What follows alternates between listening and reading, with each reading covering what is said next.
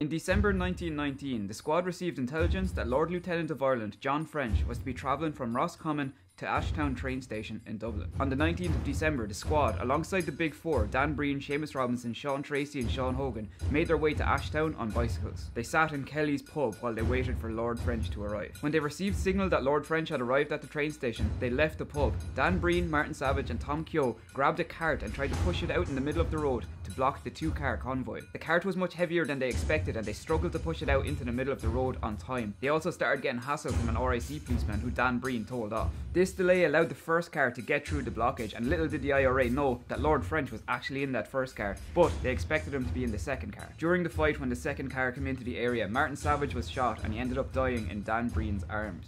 Dan Breen himself then took a bullet in his leg. The IRA successfully ambushed the second car, however there was no Lord French in it and all the car had was some luggage. They let the driver go and they told him, "We do not shoot prisoners."